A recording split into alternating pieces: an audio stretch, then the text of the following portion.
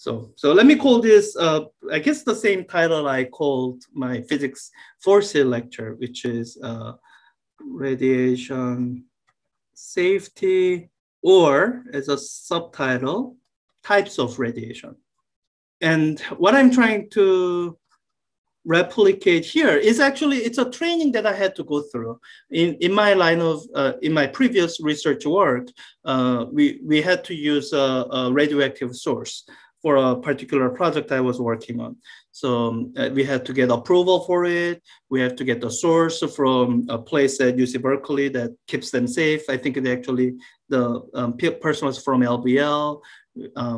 Actually, the source we borrowed from LBL, but we had to go through UC Berkeley's EHNS, Environmental Health and Safety or something. So if your job requires you to work with radiation or some radioactive source or any other radiation source, you would be required to go through similar type of safety. So the talk that I'm giving is not meant to replace that training, which is more comprehensive and you get tested on it. And but this is as a kind of a taste for people who might be going into those fields, medical fields, or people who might never get to those. This is kind of the thing that people in those areas would have to deal with. So I call this subtitle types of radiation, because that's the very first thing that you think about. When you think about types of radiation, the very first classification is actually into these two categories. One is what we call non-ionizing radiation. And the other is, I think it's kind of, it's maybe evident from the wording. It's like, there are two types of people. One type that can be put into categories and the other type that cannot be put into categories. So the other is ionizing radiation. By the way, there was a logic paradox joke. Let me stay away from jokes for the time being. So non-ionizing radiation, it can describe a lot of them. I think the biggest category of non-ionizing radiation is what you might call low energy EM wave, electromagnetic wave. And frankly, a lot falls into this category. Here are many of those words, which are, so radio waves is one of them,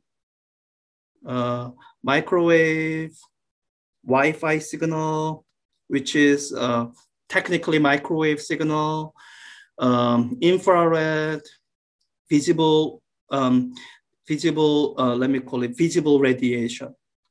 Sometimes if you look at labels on laser pointers, you might say, oh, it produces a visible radiation, and like visible radiation is perfectly fine and safe as long as you don't shine it into your eye. And even when you do, it just hurts your eye and maybe damages it permanently, but not with laser pointers.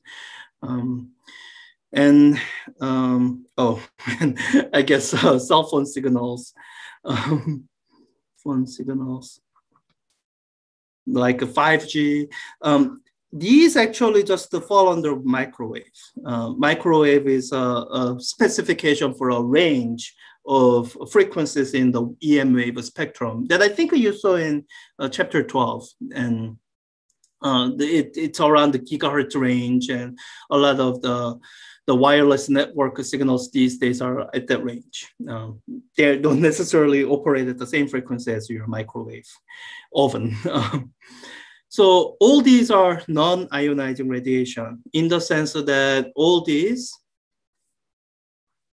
have photons, particle of light with not enough energy. Not enough to do what? Not enough to ionize the atoms and molecules. Not enough energy to give to the electrons to liberate them from atoms and molecules.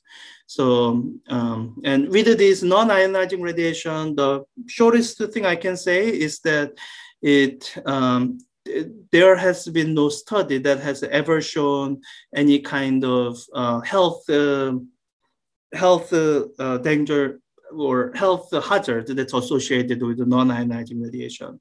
The closest to would be microwave through the same mechanism as how your microwave ovens work, can heat up your body to the degree that it causes burn. But you would feel it as a burn.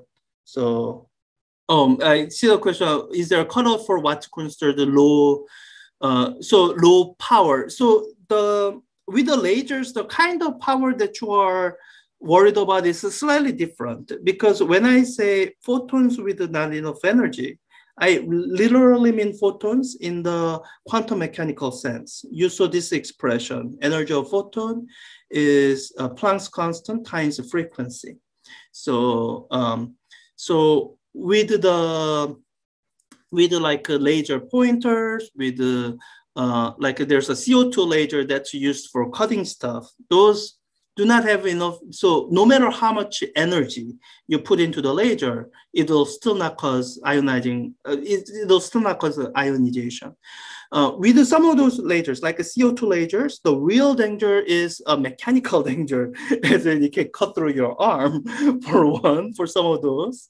And the biggest hazard with the high-powered lasers is usually with your vision eye. That's why people working with high-powered lasers wear goggles. Some of them are designed to protect against the specific wavelengths that the lasers that they're working with operated. And that's an entirely different safety talk. That's a laser safety talk.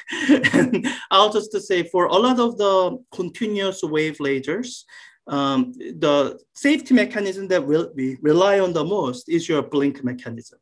As in, if a bright light shines into your eye, we will naturally tend to blink, and that'll protect your eye most of the time. In the research settings, people work with pulsed lasers, where a very short pulse can deliver a large amount of energy in a short amount of time. In those cases, your blink response isn't quick enough to actually respond. So those are the circumstances where you have to be extremely careful, but those are also research settings where you wouldn't get access to those lasers unless you go through this training. So that's enough about non-ionizing radiation. That's a radiation that's totally safe to the extent we can tell. We don't worry about it. That's frankly not even about the topic of chapter 15. I want to address this because I think, as we say in the essay assignment, radiation is a loaded word. It's particularly in common popular usage. Sometimes people get scared whenever they hear the word radiation, and there's no reason to be, because it could be easily referring to non-ionizing radiation, and there's nothing to worry about. Ionizing radiation is the one where you need to take care, and you need to respect it. And there are many types of ionizing radiation. One of them is kind of the exact contrast to this. So any high energy EM wave would be considered that. So what's considered high energy? And looking at this, high frequency would start out with UV rays at certain ranges. And above UV rays, it's X-rays, kinetic waves that are ionizing radiation. They have a high enough energy. So that's one, but that's not the only one. All types of nuclear radiation is also ionizing radiation, nuclear radiation. So within the context of chapter 15, you have heard the reference to alpha rays and beta rays, and I already mentioned the gamma rays. Yeah, and there are other less common types of ionizing radiation that you are really only exposed to in specific settings. Either you are out in the outer space, or you are working with the particle accelerators. So there are other radiations. So if you are out in outer space, or you're just high up, one source of radiation that people think about and make sure that they take into account are cosmic rays. And cosmic rays, what they fundamentally are is mostly high energy protons. that have been accelerated to relativistic speeds by something somehow, somewhere. And neutron radiation is another one. But given that free neutron is it's unstable, it decays, and there aren't common processes that just produce neutron other than in like nuclear bombs. So neutron radiation is something that you might get exposed to if you're near nuclear reactors or you know, research setting. But there are other sources of radiation that has potential to cause either ionization directly by imparting enough energy to electrons in atoms and molecules, or they might be producing secondary radiation that causes ionization. Neutron radiation is actually one example that can cause secondary radiation. If you're looking for a phrase to Google search, you can look up something called nuclear activation, or sorry, not nuclear activation, neutron activation.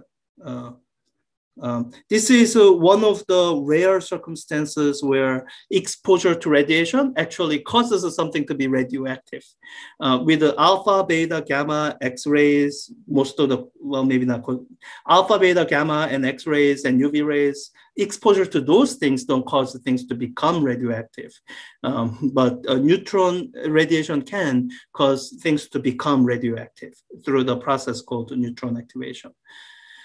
So that's types of radiation. And so when we are talking about radiation safety, we are talking about if your work or if your work requires you to somehow become exposed to ionizing radiation, that's where you do the estimate, see if you are in a situation where you could potentially be at a higher risk of getting cancer or danger of death, then organizations are required to take necessary steps to make sure that people are safe.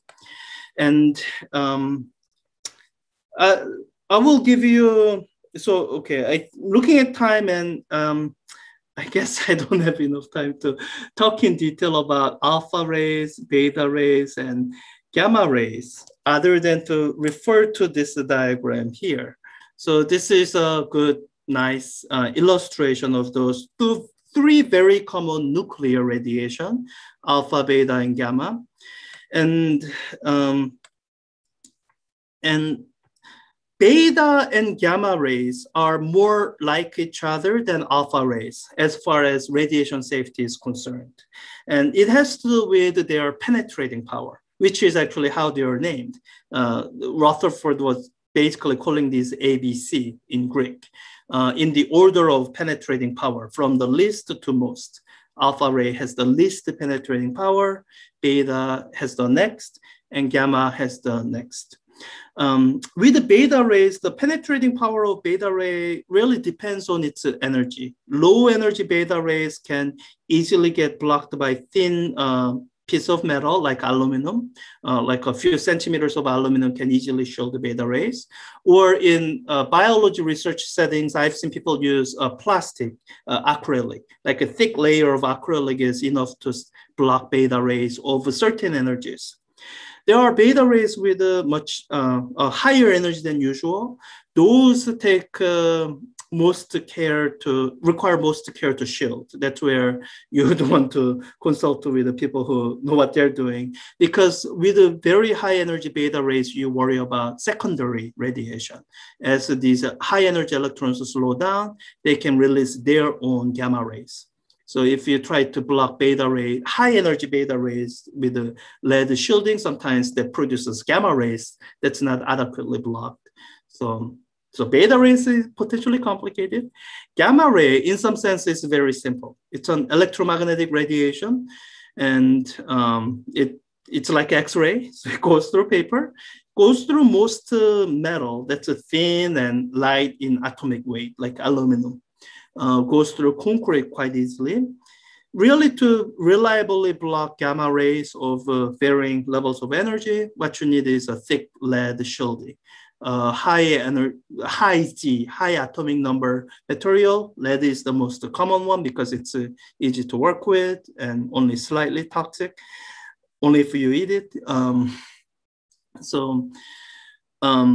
even then, it depending on, so I think for every centimeter of lead shielding, gamma ray gets reduced by like 10%. Or reduced to 10%. So if you're starting with a very high energy gamma ray, it might take centimeters and centimeters of lead shielding to actually block it sufficiently. Alpha rays is the most complex one because it has it's most easily blocked. So, it in some sense, it's easiest to work with because it's mostly easily blocked. Oftentimes, you don't even have to shield it. Air around it will naturally shield it for you. So in that sense, alpha rays are easy to work with. In many applications, you don't have to worry about shielding. The dead layers of dead skin cells will stop the alpha rays. Now, the particular danger with alpha rays is because they interact with the surrounding material so easily. If somehow you accidentally get it inside you, then alpha ray sources inside you, it's even more dangerous than beta and gamma rays. Because with the beta and gamma rays, these rays have some chance of escaping your body without hurting you. But with alpha rays, everything that comes from within your body is guaranteed to interact with something inside your body, ionizing it, causing DNA errors that lead to cancer. So when people do the exposure dose calculation, there's a factor that applies to just alpha rays. With the alpha ray doses, there's a factor of 10 that applies to it just because that once you are exposed to alpha ray, the chance of interaction with alpha ray and your body is so much greater than with these two. So, I guess I kind of talked about these radiations a little bit. And the talk about those, that's what leads to what I want to get to next, which is a principle that applies in the context of radiation safety. And it's the version I learned is this. I think there's other ones that float around. The version I learned is called ALARA. And it's an acronym for this phrase, as low as reasonably achievable. As low as reasonably achievable in reference to dosage or dose of exposure. There's a saying, dose makes the poison. I think it's a saying in medicine.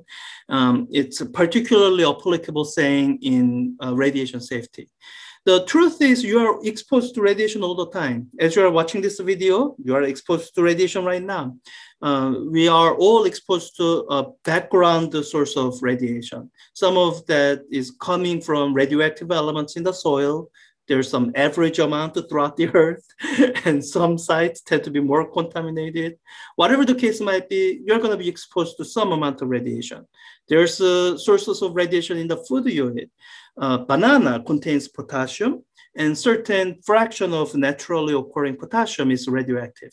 So you are eating radioactive potassium whenever you're eating banana. And cosmic rays that I referred to earlier, it's coming from sky. So whenever, I think even on the sea level, you are exposed to some cosmic rays. And whenever you are flying in an airliner, you are closer to the source of cosmic rays. So you're getting exposed to more cosmic rays. So, so you are constantly exposed to radiation. So it's not like as though you can, you can just be away from all radiation all the time. That's just not going to happen. So our starting place is that the background level of radiation, it's something that's reasonable. That's something that we have survived with for many, many years, millions of years. So even though some of those are probably eventually causing cancer, it's the rate of cancer that we are used to. So as our occupation exposes to more radiation sources, cosmic rays are actual source of concern for airline pilots and flight attendants and astronauts. The number that we are comparing to is that level, the background radiation level. I think I was looking this up just before class session. Think for human adult, the typical amount is something, let me look it up again. Think background radiation exposure. It's usually measured in something called RAM, radiation equivalent to man. I think this is about right. So the typical background radiation, I guess it says about 300 millirem. That's an annual amount of exposure for someone living in US. So if a source of radiation that you are thinking about, whether it be cosmic rays for airline pilot or a physics researcher who's working with radioactive source, if you do an estimate for, okay, how much additional radiation you are exposed to, and then let's say your calculation comes down to, let's say 3 millirem per year, then you would say, oh, that's way less than background. So you wouldn't really worry about it too much. And that's the two sides of this as low as reasonably achievable. So the reasonable part. So if the expected radiation exposure is already low, then you don't take extraordinary measures to prevent it further because that would be unreasonable. At the same time, let's say you do the estimate and the estimate comes out to be 300 millirem. Then you don't say, oh, that's the same as background, let's ignore it. You don't do that. The principle is as low as low as reasonably achievable. So if there are reasonable precautions that you can take to reduce the level of radiation exposure, then you take it. It's a trade-off between how much more complexity does it cost to your work setting. That's the kind of the cost in implementing those. And the benefit would be you are reducing your radiation exposure. And once you are at the level of background level exposure, then going somewhat below that is probably a good idea if that can be reasonably done. So in implementing those measures, the three levers or three things that we typically do in radiation safety is called time, distance, and shielding. I think that was one of the homework questions. And this is ordered in the order of importance. Time is actually the biggest one. It's kind of evident in this background radiation exposure coming as a timed number, as annual radiation exposure. So if so as an example of when I was doing physics research work that involved radiation source, then I would do the estimate on time, estimating, 8-hour workday. So whatever level of exposure I was calculating from the location of the radioactive source to where my desk was, I would estimate that, okay, I'm gonna be at my desk 8 hours a day and 5 days a week over a period of a year. How much exposure am I getting? Now, I'm not at my desk all the time. My desk is where I spend most of my time, but there will be times when I work with the radioactive source. So I would be within a few centimeters of the radioactive source, and that time would get treated differently. I would estimate, would depend on the project. I would say, okay, on average, I might be spending with 15 minutes per day with this source in very close proximity. And in working out those plans and standard operating procedure, you would limit exposure because that's the simplest and most effective way to limit your danger to any radiation source, limit exposure to source. And in fact, if you've ever taken X-rays where you're aware, dental X-rays, you might have noticed that as they are pressing the X-ray button, you might see them step out of the room. It's because the X-ray machine it's a radiation producing machine. It only produces the radiation while it's on. And for you as patient, you get X-rayed only a few times a year. So all those are taken into account. Your doctors figure this is a reasonable amount. You are not at much elevated risk of getting cancer. You are fine. But the technician, that's their job day in and day out. They are pressing the button several times a day. So unless they take extraordinary measures, like stepping out of the room, making sure they're nowhere near the X-ray radiation, over the period of their work, they could be accumulating a lot of exposure to that ionizing radiation. So a lot of workplace safety rules regarding radiation. This is the very first line of defense. You limit exposure to source. If you don't need it to be near the source, then you are not, and you arrange the workplace so that can happen. And that brings us to distance. And I keep talking about being near the source. It's because radiation decreases with the distance. All these sources at a minimum follows inverse square law, as in their intensity decreases as an inverse reciprocal of a square of the distance. So, gamma ray, I was talking about how it takes centimeters and centimeters of lead shielding to reduce it by, it takes at least a centimeter of lead to reduce it by a factor of 10. One way you can easily get a factor of 10 reduction of gamma ray exposure, you increase your distance to the gamma ray source by a factor of 3. 3 squared, 9, that's about 10. And so your exposure to gamma ray source reduces by a factor of 3 by just increasing the distance by a factor of 3. So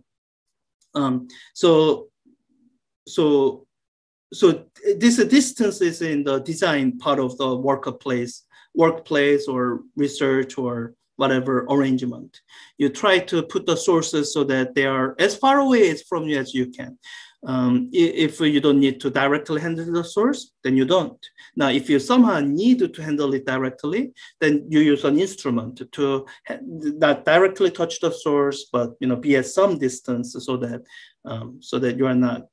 you get as much distance as you can. And shielding is really the last and the final measure. It's something that's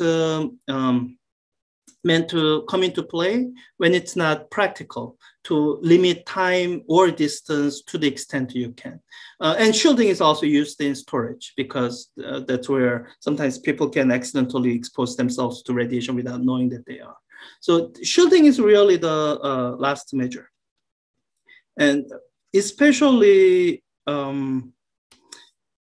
with something like gamma rays, which is where shielding is most needed, is sometimes the shielding actually limits your dexterity. It limits how quickly you can move. It limits how much time it takes to do certain tasks with the source. So sometimes trying to get more shielding in place kind of conflicts with limiting the time. In those cases, if you can, so people who work with the gamma ray sources, they often are not wearing heavy leaded gloves because it's much more effective for them to have glove-free hand or wear light gloves and work with the source quickly and be as far away from that as they can be quickly. So shielding is the last measure. It's done either as a fail-safe in case some tourists come around who don't know that there's a radioactive source around, and to safeguard the people who don't know better, that's one, and to in the circumstances where time and distance alone are not enough. So yeah, that's the radiation safety. And since I'm on the video here and I'm in my office, I thought I would actually show you this. So because again, dose makes the poison, and so oh wow, is this not opened? I thought I opened it. So there are places that'll sell you radioactive sources. These are what's called exempt quantity sources. I get these for a lab that we do in physics 4C called cloud chamber, where we are detecting radiation within the cloud chamber. And this company sells it to me without me having to go through a lot of bureaucratic stuff, because this is exempt quantity. These sources are so weak. So they are of small enough activity that when you do the estimate of, okay, how much exposure would a person get, those turn out to be very small amount. So that's how they establish what quantity is considered exempt. So let me just pull out one of them. Some of these other sources are for other things. So this is exempt quantity cobalt, cesium, cobalt and cesium sources. And because these are very low amount of radioactive material, I feel completely fine handling it without any other special instruments. And these are also sealed sources, meaning there's a very little chance of me accidentally swallowing the radioactive material in it. Now, having said that, even though it's an exempt quantity and it's not going to cause me any harm, even if I hold it in my hand like this, I'm not going to walk around holding this in my pocket like this. Like that would be a stupid thing to do. Again, the principle is as low as reasonably achievable. It's unreasonable for me to walk around with this in my pocket. Like I have no reason to do that. It's reasonable for me to store this far away in a cabinet where I'm not near. Because again, the thing with the radiation safety is it's not a racing game of can you reach the background radiation level. It's whatever precautions you can take reasonably, you take it. But you do recognize that there are circumstances where you have to balance between precautions that can be taken and precautions that are unreasonable to take. And when you are at that balance, you are at the, what they call ALARA. You've reduced your radiation exposure to as low a degree as can be reasonably achieved. So so this is the radiation source. So in the context of physics 4C lab, our ALARA procedure is that I only bring out this source when we are doing cloud chamber lab. I don't leave this lying around. It's locked in a cabinet. I only bring it out once a semester when we have these labs. And usually these sources, I'm the one handling it directly. The sources that most students are handling directly is actually this source. And this is it's a polonium source, and it's actually specifically designed to be held in such a way that the radioactive source is at the tip here. And so the way students are usually handling it, it's naturally already a few centimeters away from them. It's also an alpha source, so the air between the tip and their finger will actually show them. So the most dangerous thing that they can do is you poke their skin with it, and it's a dull needle. So yeah, that's a kind of radiation thing. This came out to be a lot longer than I was hoping it would be. I just went on. Let me see here. Yeah. So yeah, so I see a question about outpatient X-ray labs where lead lined half wall that the technicians are step behind. That could be sufficient. It's a question of how thick that lead is. So they have a kind of lead blanket that they put over you, and those are not very thick. That's definitely less than a centimeter because lead is heavy. So that shields you to a degree. And the point is that the level of shielding that something like that personal protective equipment provides, it's very minimal. So, but for the patients, it's reasonable to provide it, so they do it. And for patients, it's enough. But for technicians, even if they were wearing that lead apron, it would not protect them sufficiently. That's why they either step out of the room where they are far enough away from radiation producing source, or they are in a specifically designated area of the room where someone has looked at it in detail and made sure with all the shielding in the wall or whatever that where they are standing, their exposure to radiation over the number of hours that they're expected to be exposed will be reasonable. So okay, let me stop that there.